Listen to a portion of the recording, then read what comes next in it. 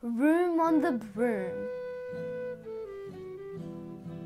The witch had a cat and a very tall hat, and long ginger hair which she wore in a plait. How the cat purred and how the witch grinned, as they sat on their broomstick and flew through the wind. But how the witch wailed and how the cat spat, when the wind blew so wildly it blew off the hat. "Down!" cried the witch, and they flew to the ground. They searched for the hat, but no hat could be found. Then out of the bushes on thundering paws, there bounded a dog with the hat in his jaws. He dropped it politely, then eagerly said, as the witch pulled the hat firmly down on her head, "I am a dog, as keen as can be. Is there room on the broom for a dog like me?"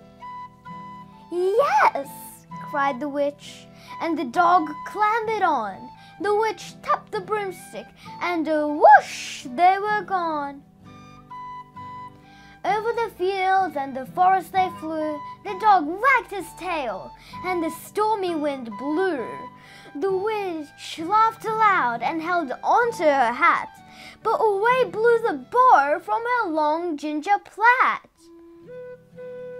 "Down!" cried the witch, and they flew to the ground. They searched for the bow, but no bow could be found. Then out from a tree with an ear-splitting shriek, there flapped a green bird with the bow in her beak. She dropped it politely and bent her head low, then said as the witch tied her plait in a bow, "I am a bird as green as can be. Is there room on the broom for a bird like me?" "Yes," cried the witch, so the bird fluttered on. The witch tapped the broomstick and whoosh, they were gone. Over the reeds and the rivers they flew. The bird shrieked with glee, and the stormy wind blew. They shot through the sky to the back of beyond. The witch clutched her bow, but let go of her wand. "Down!" cried the witch, and they flew to the ground. They searched for the wand, but no wand could be found. Then all of a sudden, from out of a pond, leapt a dripping wet frog with a dripping wet wand.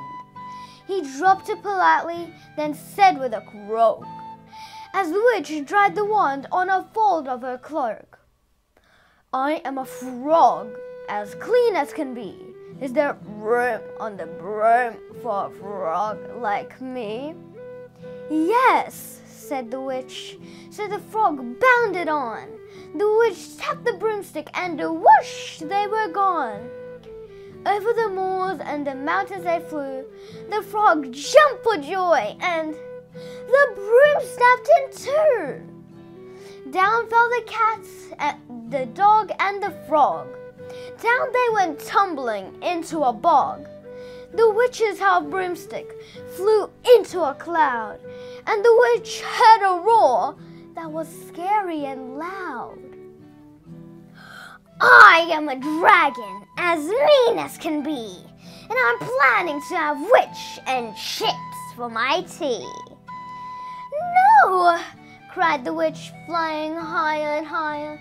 The dragon flew after her, breathing out fire. "Help!" cried the witch, flying down to the ground. She looked all around, but no help could be found.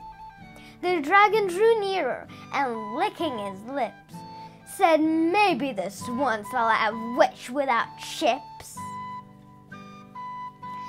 But just as he planned to begin on his feast, from out of a ditch rose a horrible beast.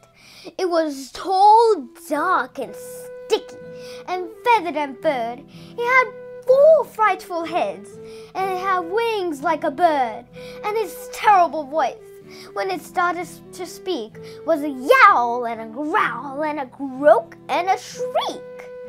It dripped and squelched as it strode from the ditch, and it said to the dragon, "Buzz off, that's my witch."